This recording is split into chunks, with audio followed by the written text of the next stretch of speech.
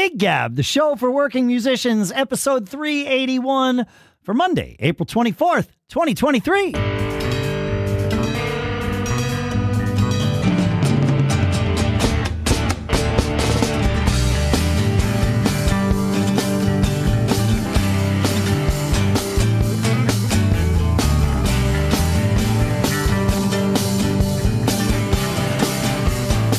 Greetings, folks, and welcome back to Gig Gab, the show by, for, and about working musicians. Our sponsor for this episode is HelloFresh.com/GigGab50. That's 50. And then you use code GigGab50. You get 50% off of this farm-fresh, pre-portioned ingredients, seasonal recipes right to your doorstep. We've tried it out. We'll talk a little bit more about it later in the episode. For now, here in Durham, New Hampshire, I'm Dave Hamilton. Here in Napomo, California, it's Paul Kent. And today, I am very happy, Paul, that we have a friend of the show back with us, and also just fresh back from NAMM, Dan East. Thanks for joining us today, my friend. Always a gift to get to hang with you guys. I couldn't agree more. We used to get to hang at trade shows, and so like we got to fix that for next year so we can all be together. So that would be good. Yeah. 100%. And you know I'm always listening anyway. I'm huge avid listener, and always, I text you. I yell when I'm listening, and I'd be like, I gotta text you guys. Yeah, Dan helps fill up the feedback at giggabpodcast.com account and online. Yeah, and you folks can do that too. Anybody can email us. We'd love to hear from you. And it's great. Dan, for those of you who don't know, Dan is an excellent human first and foremost, a drummer, and if we actually all three of us have played together, which was some favorite memories. You are a teacher, a producer, an engineer, a sound engineer, perhaps should have been much earlier in the list as well. Very well seasoned musician and all around knowledgeable cat. So I think you could put excellent in front of all those things. I would like to. Well, thank you. I appreciate that. I've been having a lot of fun, really working with a lot of the companies. It's one of the reasons why we wanted to talk about NAMM, because I've been working on product development as well. So it's fun to wear all the hats. Cool. Yeah. So, all right. So, and that is why we have you here today. I presume our conversation will stay centered around your recent NAMM experience, but there's no guarantees, folks. That's kind of how it goes. But let's start with this, because this was, I believe, correct me if I'm wrong, your first time back to NAMM since the COVID lockdowns happened in 2020. Is that right? I was there in 2019. Before we do that, I wanted to mention something just at the top of the show that I think is important to mention. The last time I was on, which was in 2021, I think it was this month or maybe last month. Okay. And you know how much I love you guys and how much of a fan of the show I am. And at the end of the show, I kind of botched it.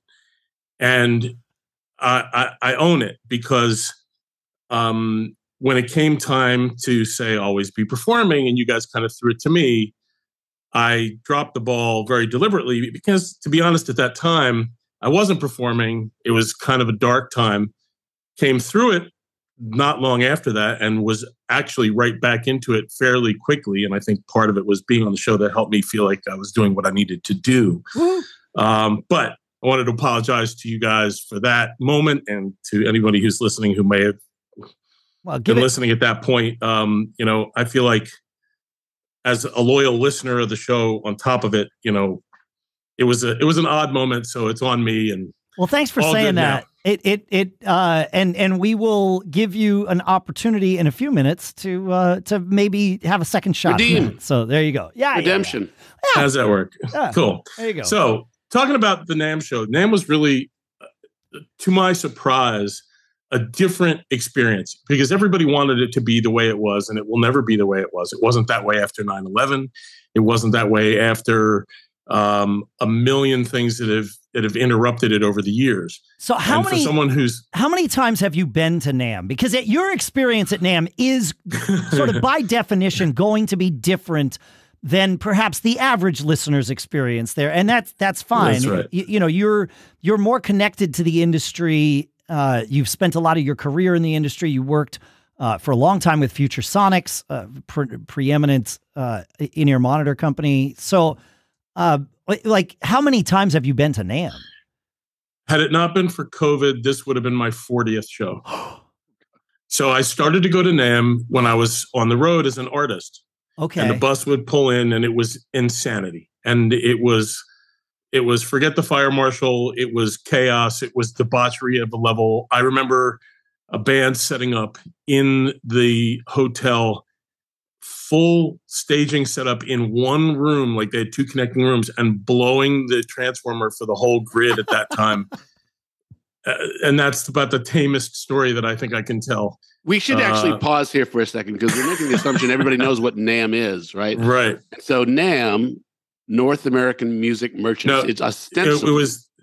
It used to be the National Association of Music Merchants. And then they dropped it as an acronym, and it became the trademark just NAMM. So just like CES, which used to be the Consumer Electronics Show, and now it's not. It's just CES. Right. Got it. Yeah. So the history, Dan, right, is originally it was a place where if you had a music store somewhere, you wanted to figure out what to put in that music store, you would go to NAMM and walk the aisles and figure out what violins and what, whatever it might be, band instruments.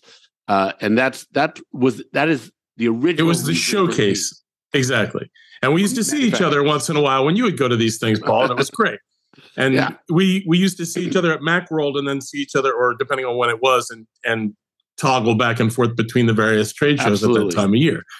The thing about NAMM was, in the old days, you would see different badges. There would be a buyer badge, distributor badge, an artist badge, a vendor badge, an exhibitor badge, and all these different things, press badges and so forth. I was one of those guys that, after I was not touring as much and spent my time, when I stopped touring and kind of calmed down my life a little bit, a lot of the companies that I had endorsed as an artist, when I went to them and said, "Hey, we're not doing, TV and touring as much. I won't be as visible." So just admittedly, I wanted to go to them and say, "Hey, I'm taking a step back. I'm not stopping."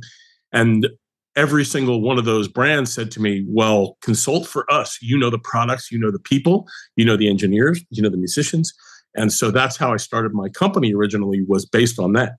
Instead of going to work for any one particular company, I just helped them all. There's a lesson in here, like, take note, folks, right? Like, you went from touring musician to consultant to many companies in the industry.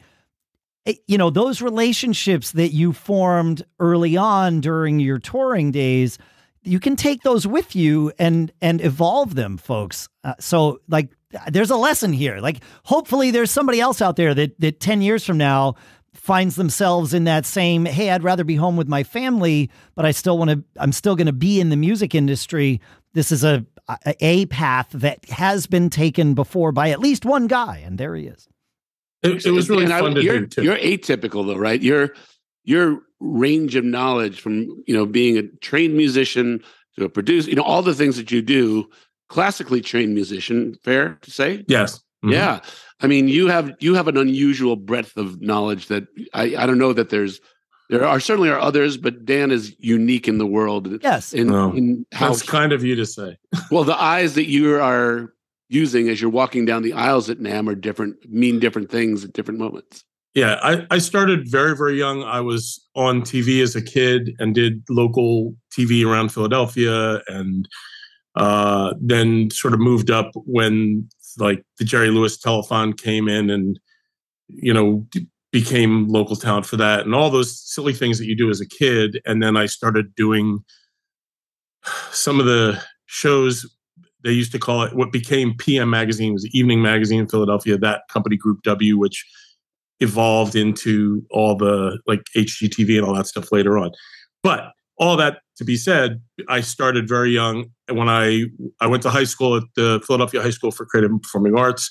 So I'd been in music training from the youngest age because I loved it, not because I was forced to. I was just grateful to have a family that was so encouraging. That's awesome. And then went from that to, because I was on my own fairly young a lot of the time, I just jumped right into playing out professionally. And we weren't supposed to. When you went to Performing Arts High School in Philly, we were told that's not a good thing. You keep your grades up, whatever. And of course, we all did. We all found gigs.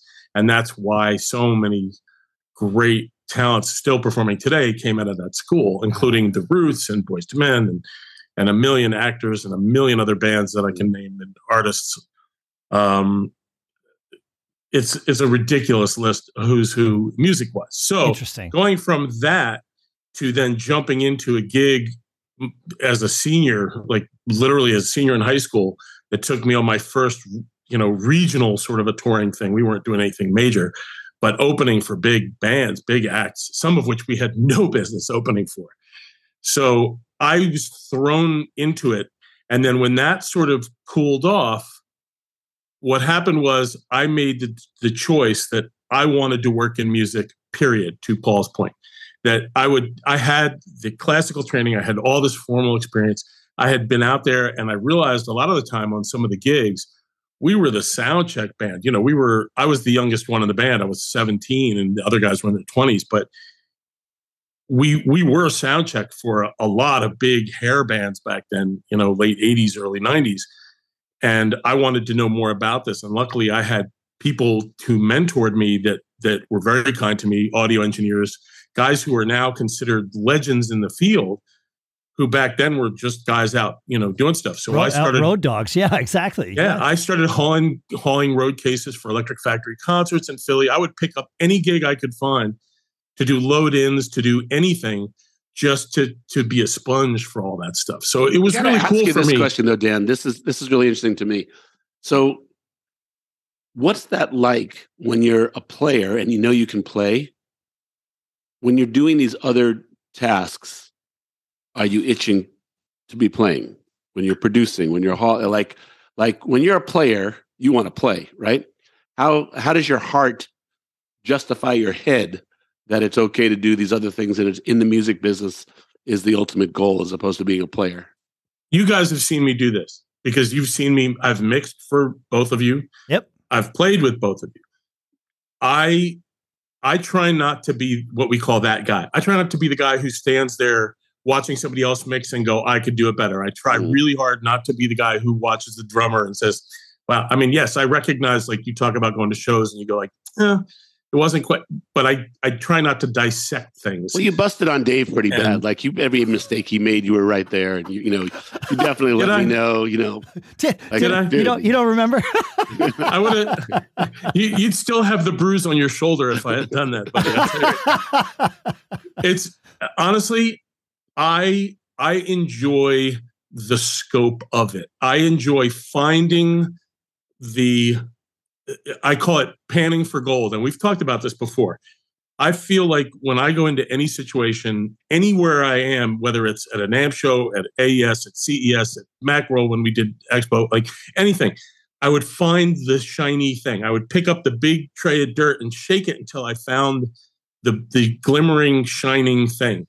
Yeah. And that's how I find everything. And that's really how my love for going to NAMM started.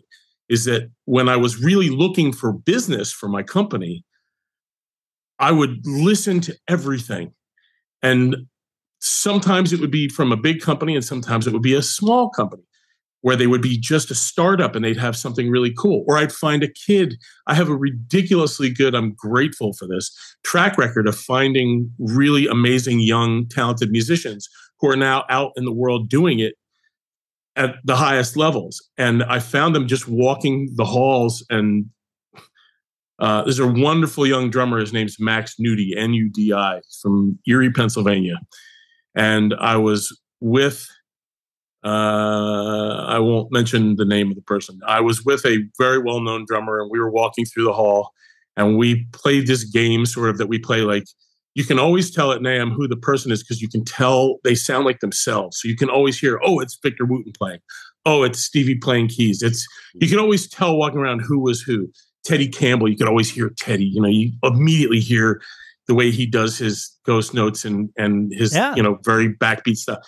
And so we're walking in and we hear this drummer, like, who do you think that is? And we're trying to guess who it is. And we walk around the corner and it's this little kid. He couldn't have been 14. Little skinny kid, really nice kid, good looking, nice kid. And we looked at each other like, uh-oh. And he looked at me like, I know what you're going to do. And I'm like, yeah. And I immediately walked over and met his mother and introduced myself. And I said, tell me the story. Tell me about, and she said, well, it's Max. And this was, I guess it was his birthday gift or something to that effect. Cut to today, these years later, Max is on, I believe, his 3rd or 4th world tour. Yeah. As he's a great player. Super gifted, and producer, music director, came out of Berkeley, went to, he did the summer program at Musicians Institute with my buddy Stuart Jean, who I've known for years and had managed his band years ago. And so these are the things that I crave. When I go to NAMM, I want to find that thing. That's how I found Kickport years ago when I consulted for them and took over their artist relations and marketing.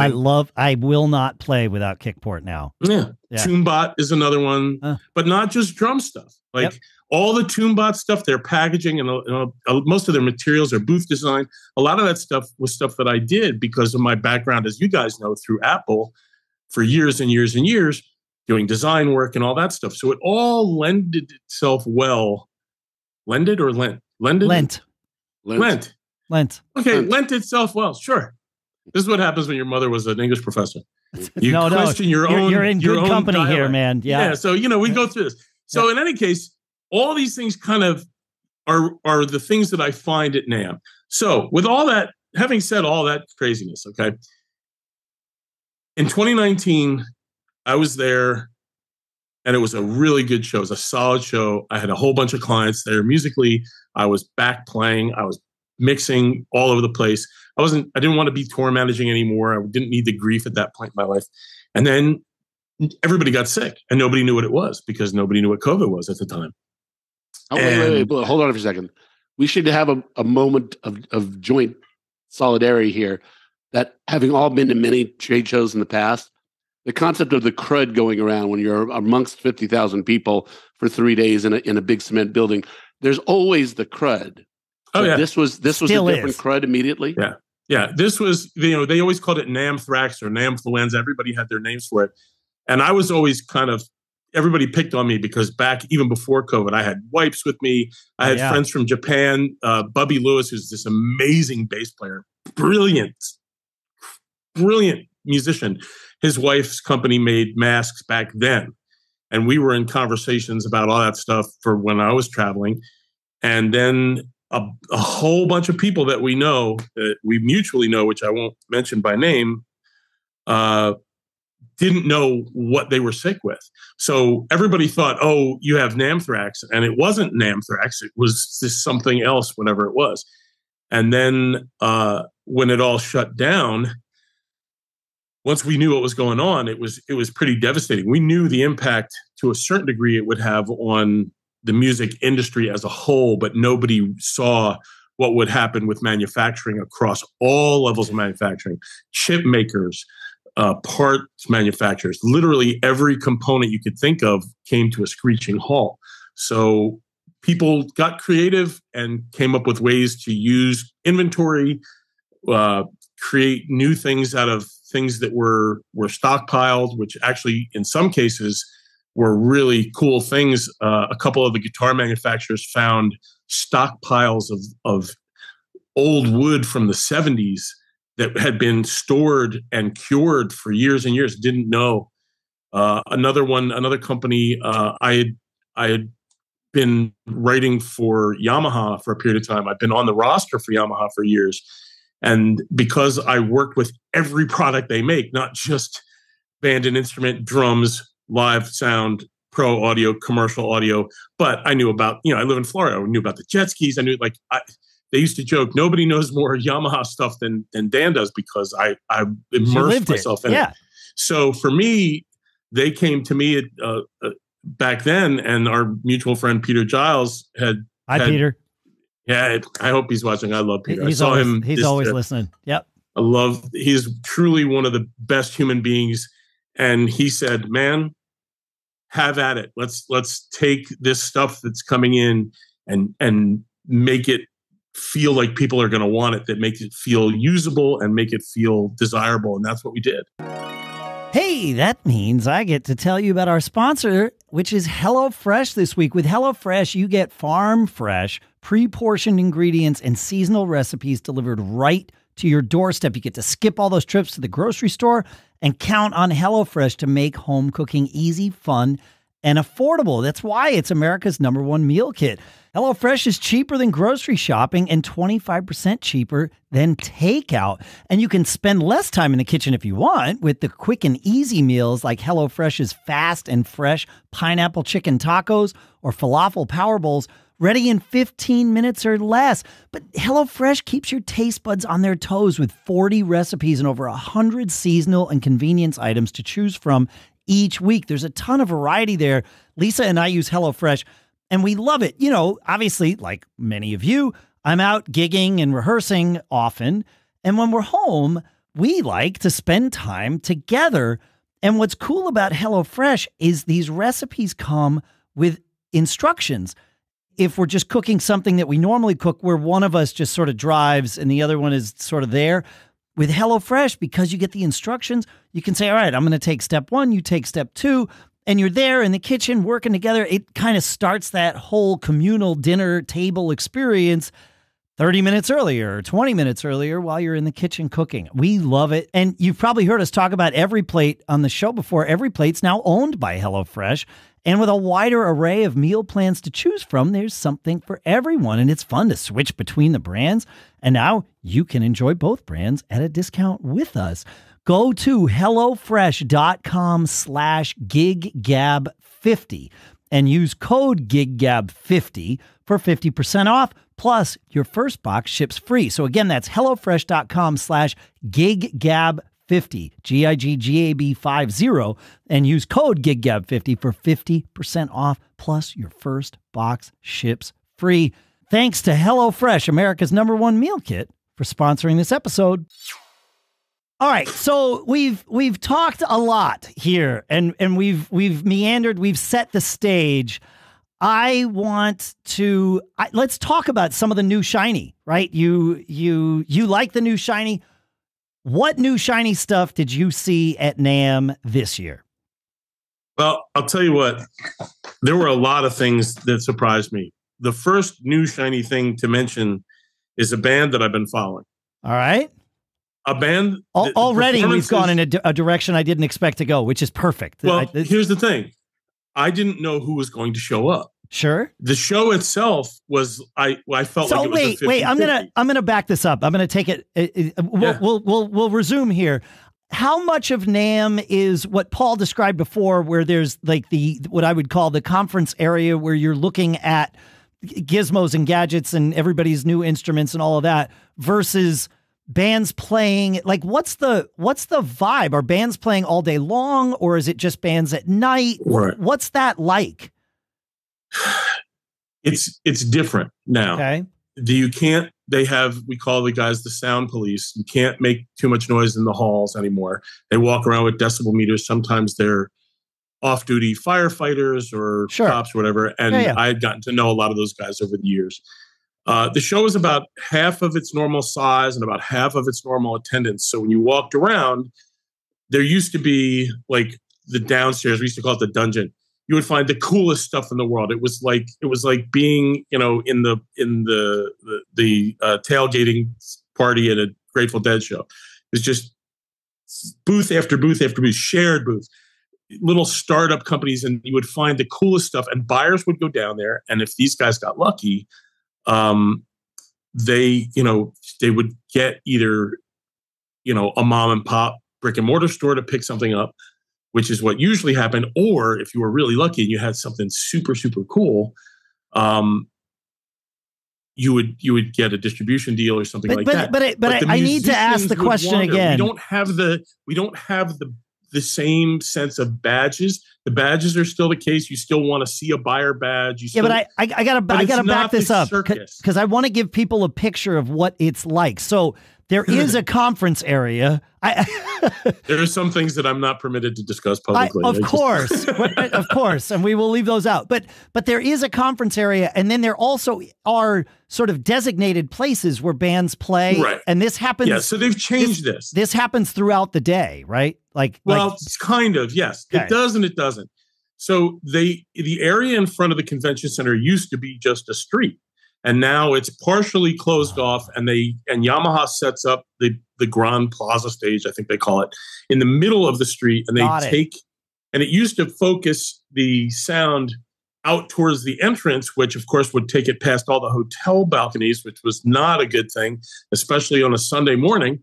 Not good, but they did it, and it was cool. And then they switched it to aimed back at the center, which of course is this big rounded glass structure, which still made it, reflect back. And then there was a secondary stage now that's near the new annex building, the new secondary building that is more recent. There's a smaller stage that has sometimes acoustic stuff, sometimes more eclectic music. And then through that, there is a main stage in each of the two hotels on either side of that street, the Marriott being one and the Hilton being the other, if you know the convention center in Anaheim. Got it. There's one on either side of the street. They used to have 3 stages in each of those hotels. Now there's just one main stage. Got it. So there's a handful of stages where bands are playing all day, and and then inside the convention center is where there's the booths and the exhibitors, and probably, correct me if I'm wrong, but some sessions happening, people speaking, and that kind of stuff, right? Okay. Standard trade show stuff. Well. Got it. Okay, so the sessions and we do sessions and booths are always cool inside, and then outside is where the performances are happening nowadays. That's what it's evolved and into. there are artist appearances and stuff where they'll do signings and stuff. Sure. The thing for me that's kind of crazy is the other thing for me is I still go in with 4 badges. This was the first year. Of course you do. They let me have all the badges at once. I didn't have to go and show my ID and then go to another place and show the ID. They were like, "Oh, I see you get 4 badges here." So I have a press badge because I'm still writing, and I have an artist badge for one company and an exhibitor badge for one company, and all these things. It's crazy. Yeah. So it's a little bit different. All right, but different doesn't matter to our listeners because they haven't been there before. The carnival is still there. So if you were the average person walking into this thing, even scaled back the way that it was, you're like every tourist the first time they go to Times Square, and you're just looking up and walking around and seeing all this stuff and hearing this noise, and you see celebrities and you see people you think you kind of might recognize. Sure. The difference in being scaled back isn't just that it's scaled back. And we've talked about this at other trade shows between the 3 of us, is that it's an opportunity to have more one-on-one time with the companies you really intended on talking to. All right, so when you say scaled back, I want to paint that picture. The 2019 NAMM show had 115,000 registered attendees, people attend. So you're saying this might have been half of that? And I guess I totally grok that you are going based on your feeling of things around you, and this is not at all an accurate number. But is it somewhere half, a little more than half, but certainly not that full 115,000 as it felt to you? Right. We have a saying in the old days in the record business: the perception outweighs the reality. Right. The perception for me, I would say 50% is being generous. Okay. Yeah, fair. To be honest with you. Now, because some of the major companies weren't there, Gibson wasn't there. If the companies were there, I didn't see them. Fender wasn't there. Sure. Sabian wasn't there. Any idea why they weren't there? Because nobody wants to spend the money on a show that they can do everything remotely. Then the future of NAMM has always been in question. So there's been a change at NAMM because the president, Joe Lamond, who I've known for many, many years, who is the most wonderful, capable guy in the world, I love him to death, is stepping down. He's done, and his time is up. And so we don't know. I know there are people who know more than I do about this. Sure. But as someone who's been going for a long time, and I love the fact that I know so many people who do attend and who run the thing. It's Old Home Week, right?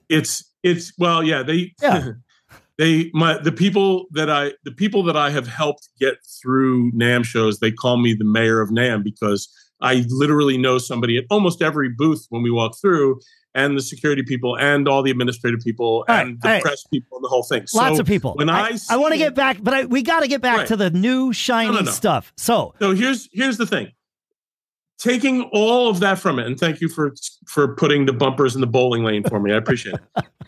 The thing is, and we do this all the time. Every time I talk to you, we tangent like crazy. So for me, the thing that I was really looking for was, what am I going to pick up and shake to find what is the shiny thing this year going to be? Is there going to be anything? Right. And for me, two things really were amazing. One was, again, the bands, the music that was there. Jamison Ross.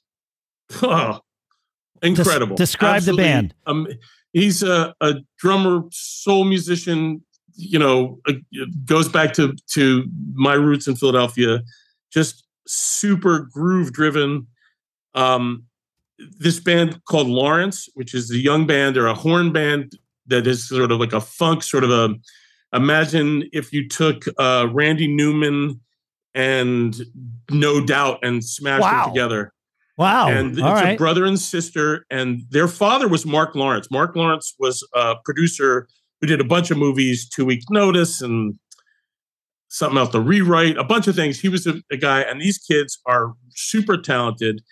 And they put together this band, and they did, through lockdown, they did this wild social media stuff and got all this attention, and their shows are just so much fun. And they were the headliner.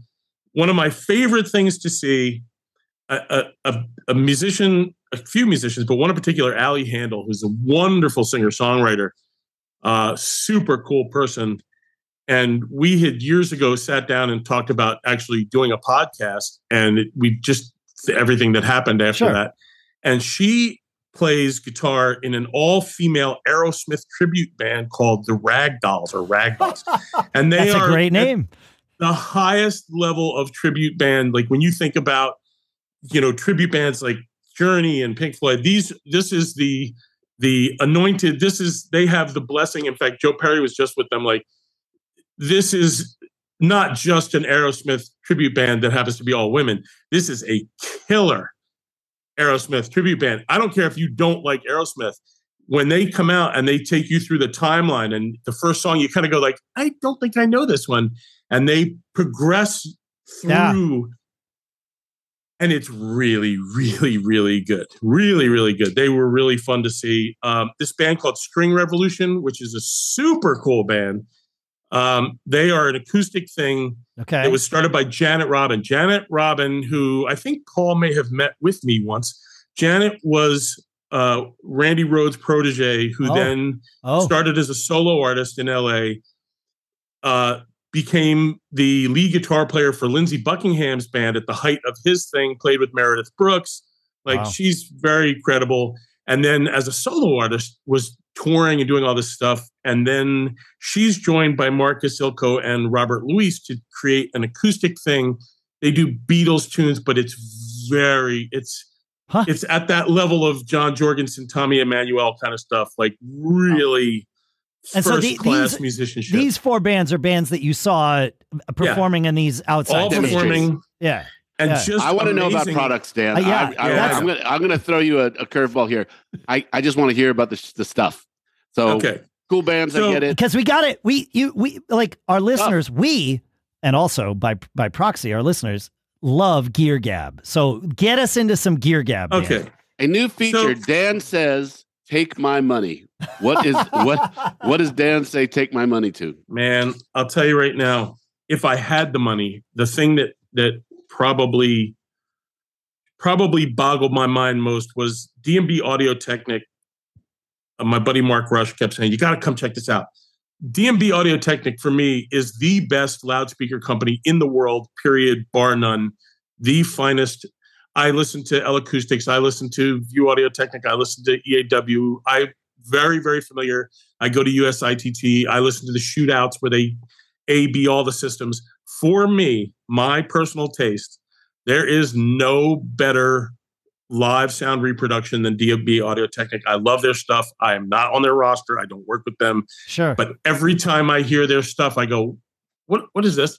Like, oh, it's a DMB-Y system, or it's a whatever it is. Yep. In my lifetime, I've been fortunate to both mix and play through their systems, through playing at the Fillmore and stuff like that. They have this thing, the new thing everybody's jumping in on is this immersive audio, this immersive, three-dimensional sound where it spins around your head and you placement. This was something that we did years ago with Herbie Hancock, who wanted to have multiple speaker systems and joystick controller to be able to place a mono instrument in various parts of an arena or a venue. This is a whole different thing. What is this called? This is called Soundscape. Okay. DMB Audiotechnica has this thing called Soundscape, and it is a different level of immersive listening because even though it's a few years old, needless to say, it's now really coming out at a much higher level. And one of the benefits of using this isn't what you would think for it's great. You could create a home theater, whatever. But this would this be used like this? Yeah. This for refits. Let's say, for example, you want your venue, your concert venue to sound like where the Vienna Symphony performs. It's one of their demos. You can recreate the listening environment through the use of this system. All right, so this is awesome. But this is something stunning, but I don't have deep enough pockets. Yeah, for this, but this isn't something. This isn't something any of us is going to buy. It's cool. Well, you will. Oh, you will, because in its infancy, yes, we're just starting to see variations of this from a bunch of consumer companies, and in advanced consumer and in some of the entry level. Once the pricing on this becomes attainable and the AI kicks in and all the other things, this will be the next level. There were some really cool things that came of this, and you can see from what they did, because it was a scaled down demo in a listening room. Sure. Where the applications for this will trickle down into every venue you can think of. Things that many ways that we get to touch. There's so many cool ways to do it. Plus, listening without having to turn it up, you don't have things bouncing off the walls in the same way. Okay, next thing, obviously for in-ears, Hear Technologies has been a company I've loved for a long time. I've worked with them for a long time. They're great people. They have a new digital version of their HearBack Pro that lets you not only assign everything you want and do groups of what you want, and it's Dante compatible, and it's got Waves compatible, and it's all these things that you can do, but it has a built-in comm, so the band you can talk to each other over the ears. It has it has a little hidden feature where you have a compander and really can control and brings in some of the really high-end large format mixing features to your own little personal mixing station. It's beautifully done. It's easy to see on stage, which I really like. The panels are just beautiful. The thing that makes this such an amazing thing for me is the amount of trouble that they put into picking knob controllers that when you're all sweaty on stage, if you reach over, feel really solid and your hands don't fly off of it. So that's a really cool one. I've heard from quite a few friends that use the HearBack Pro that on stage, it is absolutely the product of iterative design. They have continued to make this thing just exactly what it needs to be useful on stage without it being cumbersome. So Now here's another thing about it that's really great is that unlike most of the other manufacturers, the headphone amp section of this thing is really substantial. So you can drive high impedance ears, head full size cans. For studios, it's great. It's a really good system. Another thing that kind of boggled my mind here is a couple of the keyboards. Yeah. Did you get to check out the new Nord one? The new Nord is spectacular. That's the Stage 4, correct? The Stage 4. So what they did is they not only did they improve the interface of it and the navigation on it, but the feel is better. It feels good. The new effects section is great. The processing is better. The voicings are better. You can, on the 88 key, 4 balanced outputs off the back. Wait, so what? So you can plug right into your snake. Now, I like a transformer myself, which is another product that I saw that I love. But it was really amazing to see this keyboard. Now, they've done this before. The Stage 3 was capable of having 4 outputs, but not like this. This was a whole different thing. Huh. It just feels beautiful.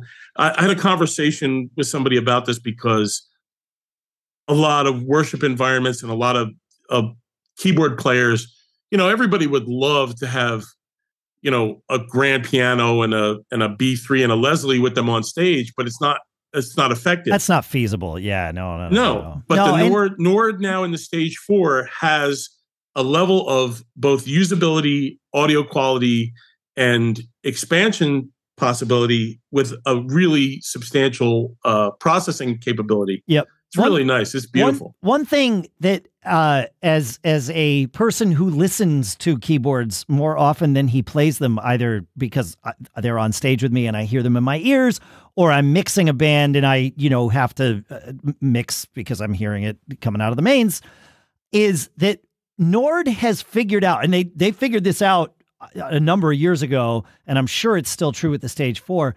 They have figured out how to make these sounds cut through a mix without sounding brittle or harsh or anything. That's right. They're smooth. They're very, very smooth. It's totally smooth, but when you press a key on there, you don't have to worry about, one patch being significantly louder or softer than the other. It sorts all that stuff. They have sorted all that stuff out, and you get what you pay for, and you pay for what you get. However, what this means is with the Stage 4 being out, that Stage 3s are going to be coming out on the used market for a decent price. And that Stage 3 doesn't quite have all the, niceties that they've added to the 4, but it is a workhorse of a keyboard. So either look for the Stage 4 if you've got the cash, or take a look for a used Stage 3, because people tend to take care of these things. So, hey Dan? Yeah.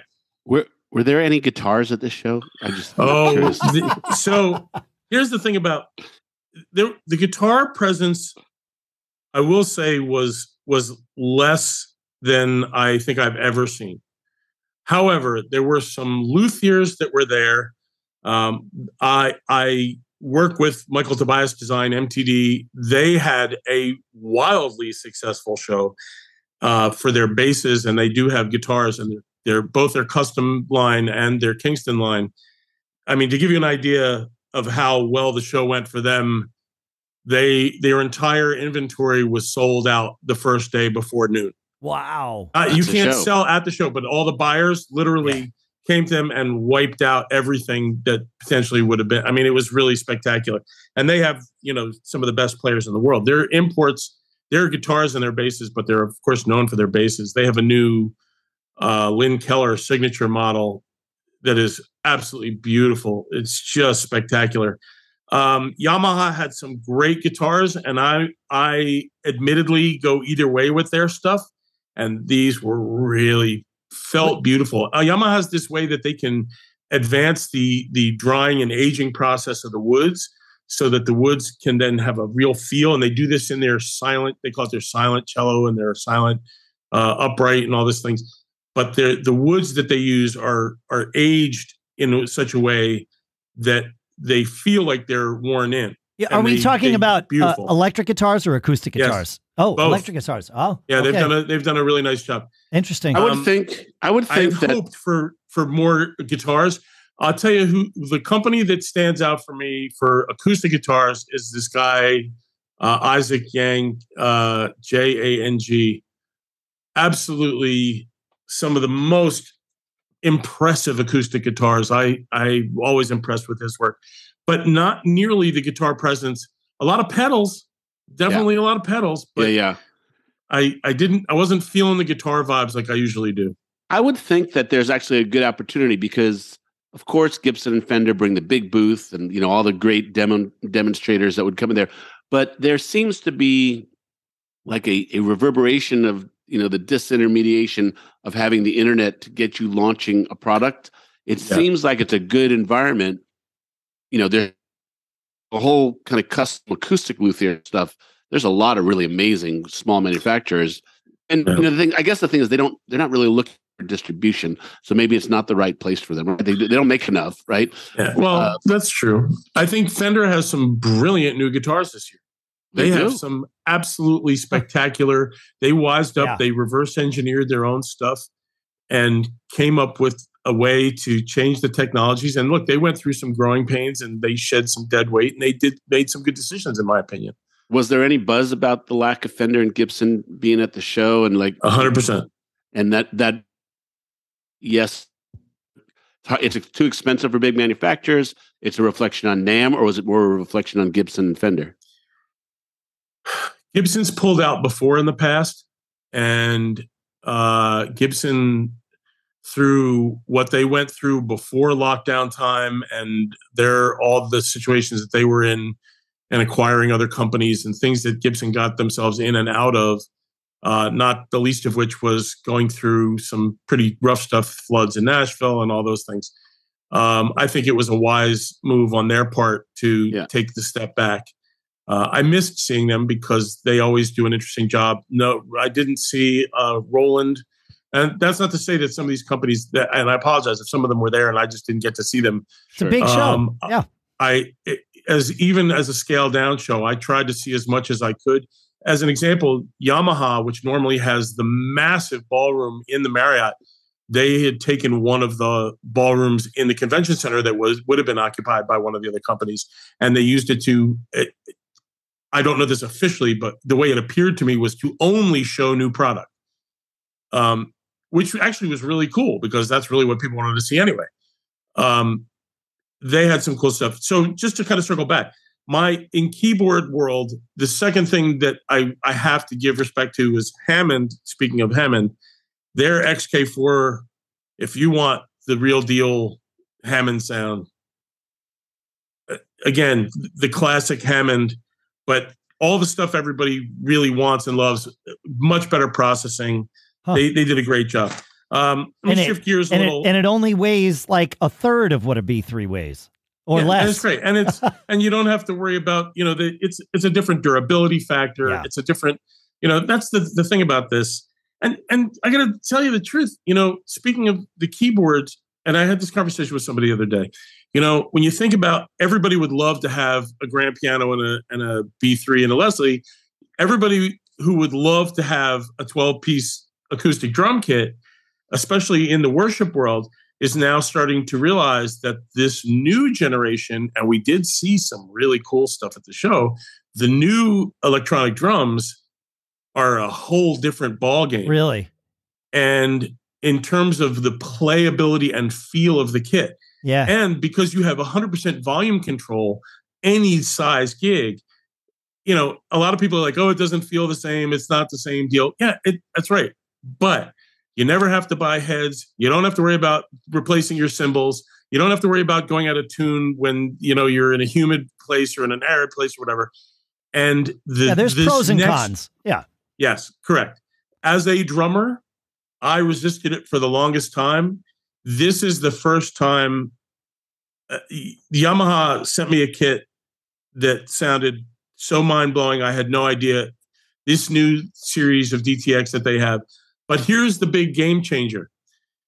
Yamaha, in particular, you can order either the silicone or the mesh heads. You have your choice. That's great. That's a nice little feature. That's nice. The real feature is that you can have all your drum samples now on a flash drive and not have a MIDI interface. And you can plug 1,000 snare drums right directly into the module and run your poly samples right off your flash drive. Right on the DTX interface. So that, yes, sir. So you don't have to bring your laptop with you or whatever tone bank it would have been.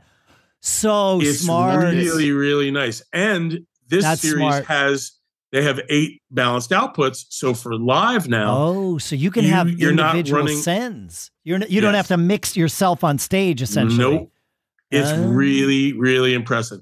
Now, follow that with this new company, Efnote, Efnote. They have, that's Artesia Pros, I think distributes them. They have a new stage box for their kit. Now, their kit looks exactly like an acoustic kit other than the cymbals. Okay. The cymbal material is different than Roland and Yamaha and everybody else. It's a porous silicone blend. I think it could be just rubber, but it looks like silicone to me. But the feel is much more natural, definitely bouncier, and you have to be used to the electronic feel of them. Yeah. But they now have a Pro stage box that's a 12 bus XLR balanced box that sits next to this kit. Wow. That is the difference between somebody noticing and not noticing that you're playing a digital kit. Huh. Yeah, I'm looking at a picture of it online. We'll put links to all this stuff in the show notes, folks.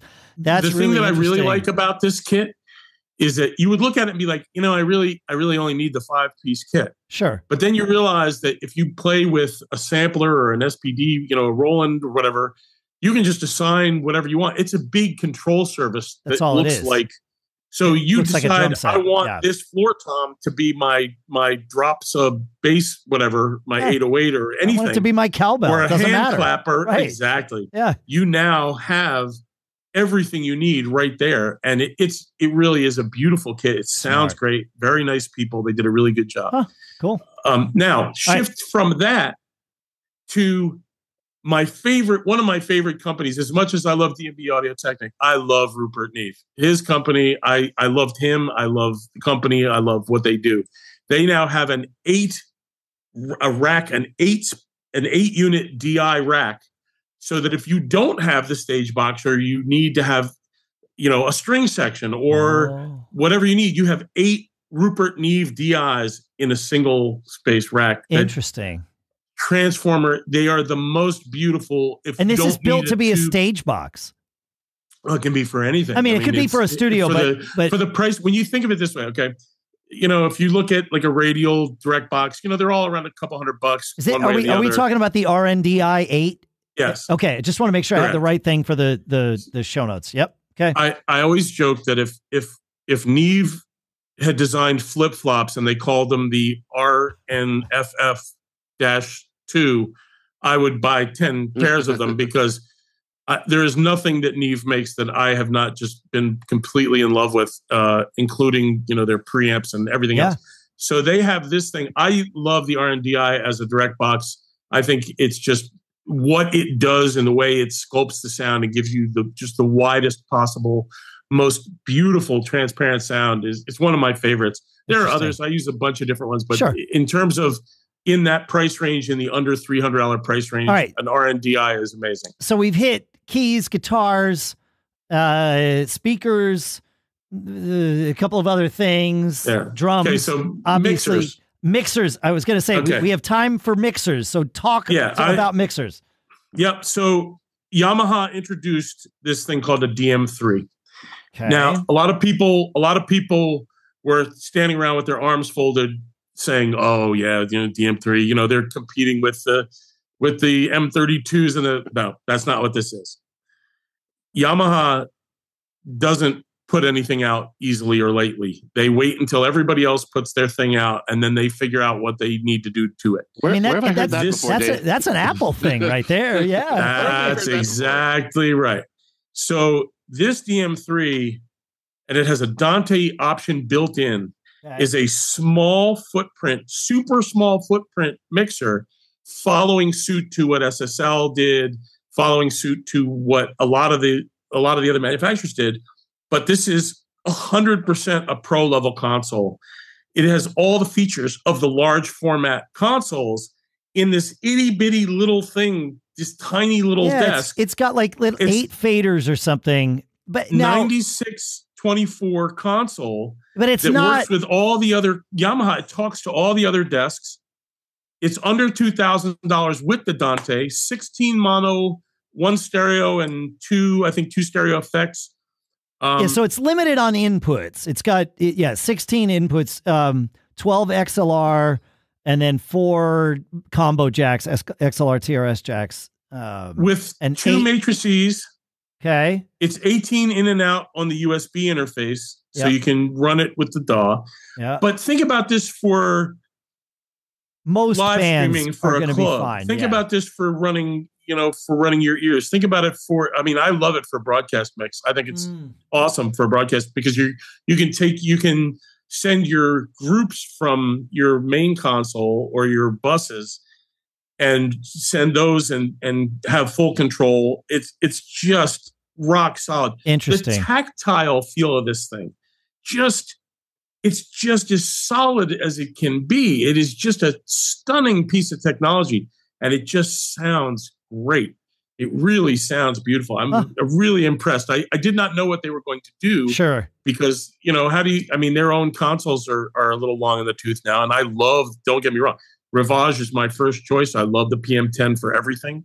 I love a lot of consoles, but that's my go-to Neve preamps. That's all you got to say, Yeah, this works for our audience here. Like this serves this. Yeah. For under $2,000, it's a spectacular piece. It is absolutely a professional console in a small footprint.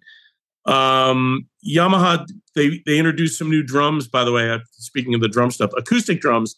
They did something really cool with their Stage Customs. Stage Custom is sort of a midline kind of a kit.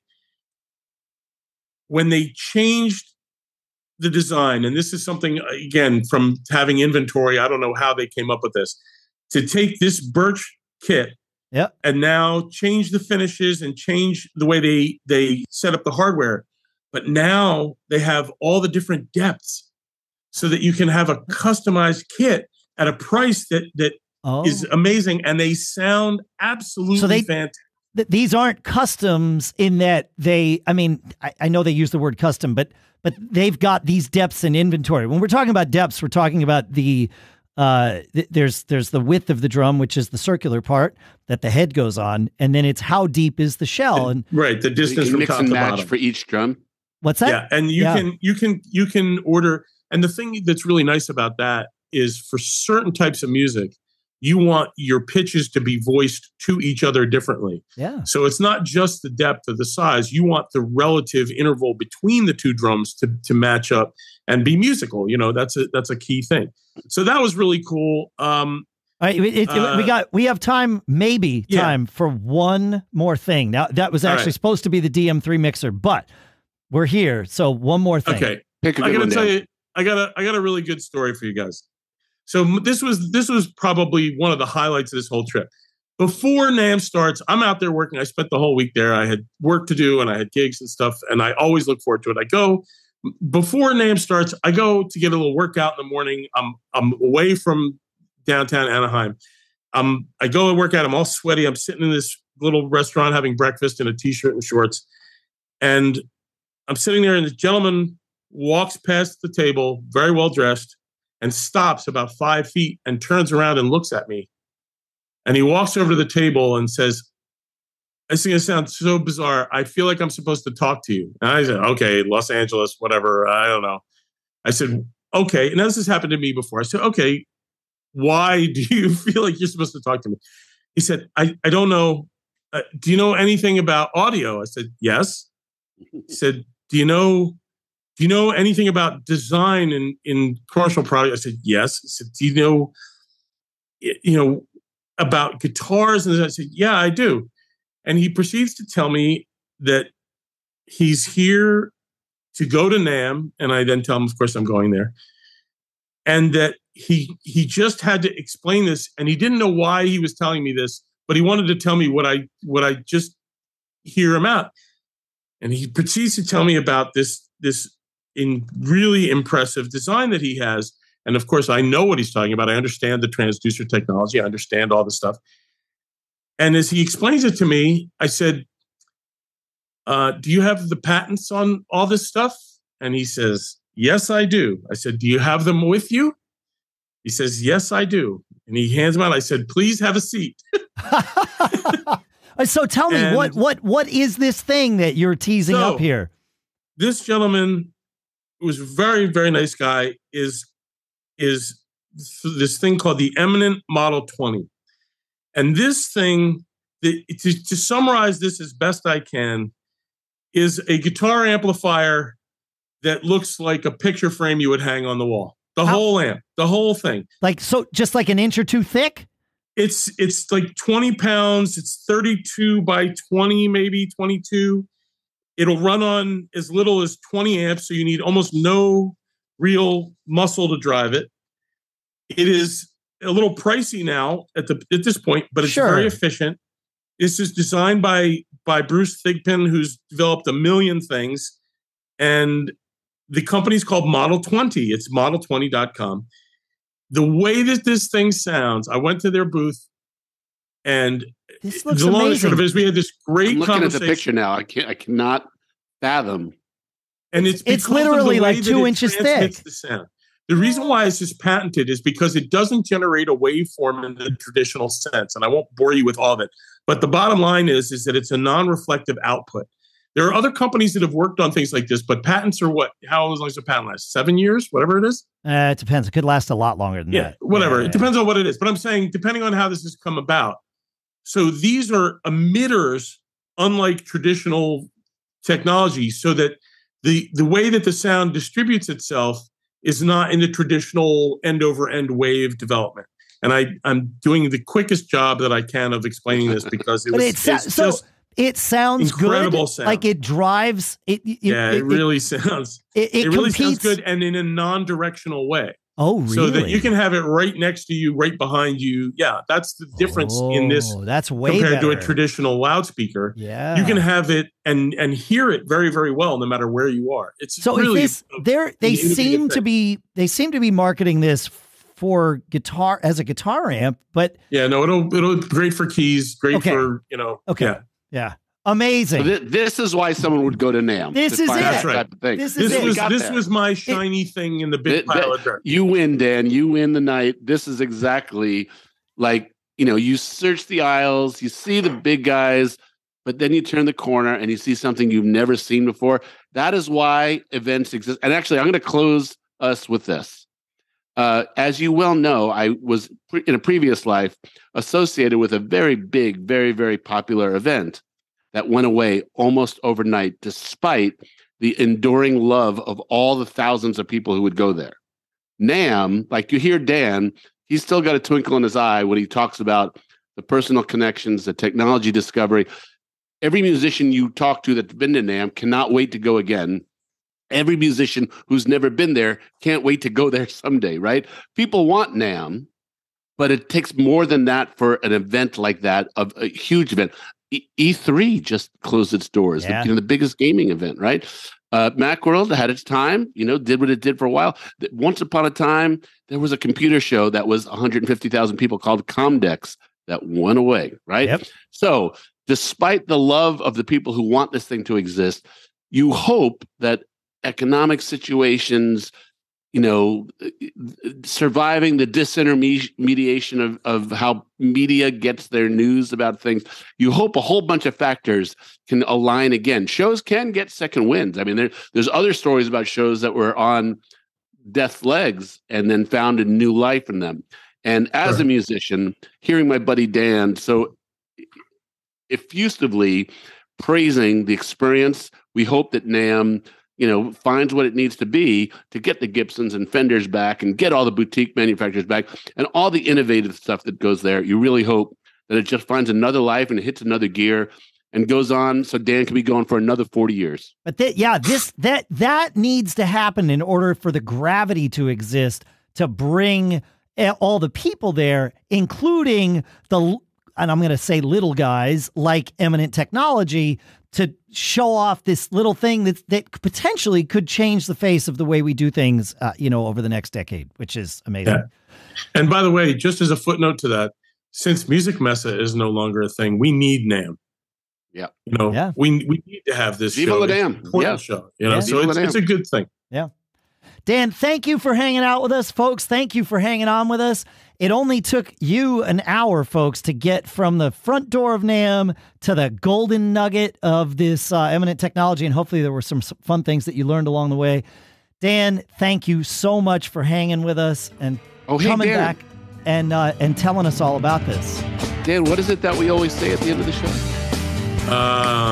Wait a minute. Always be performing. Hey! That's it. Woo-hoo! That's good advice. See you next week, folks.